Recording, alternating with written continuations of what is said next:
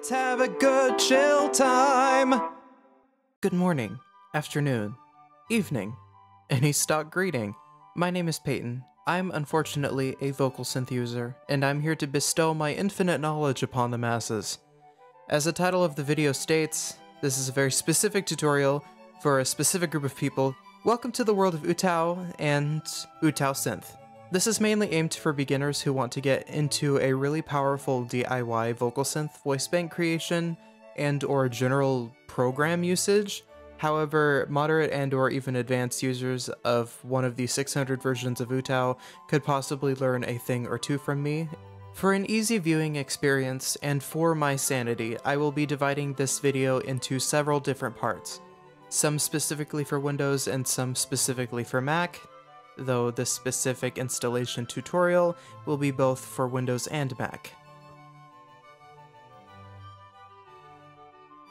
For Windows users, downloading UTAU is rather simple. Firstly, it is strongly advised that you change your system locale to Japanese. For most people, this will not affect your system or your programs.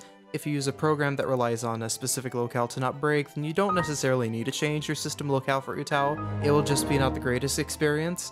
Anyway, go to http://utau2008.xrea.jp and click on the first link. It should say v0.4.18e Insutora. The steps are in Japanese, but it's rather straightforward if you've ever used an installer on a Windows machine. The first prompt that shows up will tell you something along the lines of, the installer will guide you through the steps required to install the UTAU synthesis tool, and copyright information towards the bottom saying it's protected under copyright law under AMEA's ownership. Note that the three buttons along the bottom respectively say cancel, back, and next, like any basic Windows installer. The next prompt will ask you where you want to install the UTAU singing synthesis tool. The default is program files 86, but it is highly recommended that you put it in something like My Documents or maybe even on your desktop, because later versions of Windows have restrictions regarding permissions and stuff in the program files x86 folder, so it would limit UTAU's capabilities in some sense. Note that the options with E and M next to them determine whether or not to install UTAU for the current user or for all users on the computer. It's 2021, everybody has their own computer, so you can just leave M selected, but if you need to use a different account for whatever reason, I'd just recommend using E because it will install it for all users. The next prompt will basically say you are ready to install UTAU, and click next to start the installation. The UTAU singing synthesis tool has been installed correctly. After the installer is finished, you should have an UTAU shortcut on your desktop. Double-click on it and it will bring up both a Japanese text readme and a screen that shows problem child oto.ini configurations. This is normal for the default voice bank, just close it and UTAU will open.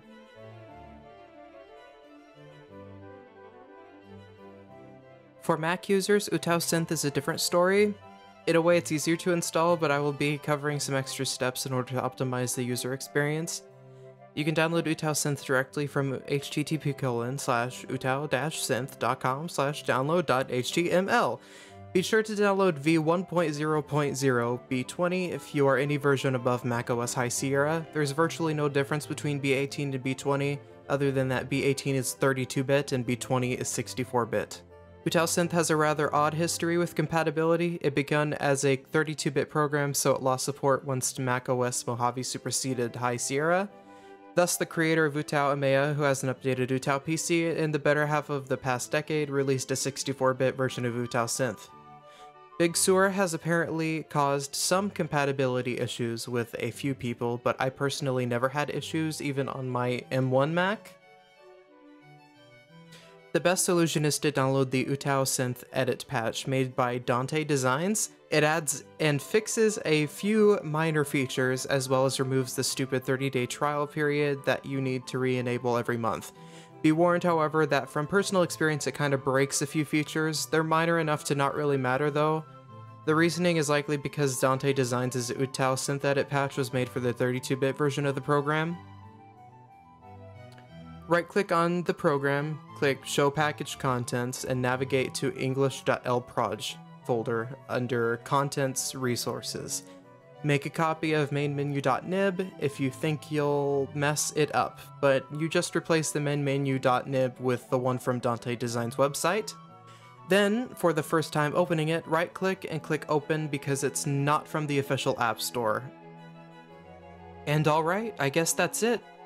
I know that there are a plethora of UTAU download tutorials on YouTube, but we do have to start here because this is technically the UTAU mega tutorial. At least that's what I've been calling it. In the next tutorial, whenever I get it done, because it will probably take a while, we're going to be doing a program overview. We're going to be talking about the interface, the UI, and all of the features in UTAU PC specifically, and then we'll move on to UTAU-Synth. So we're starting out a little slow, but that might be necessary for some of you, and that's okay. Yeah, baby! You can do it! Have a nice day, and happy UTAUing?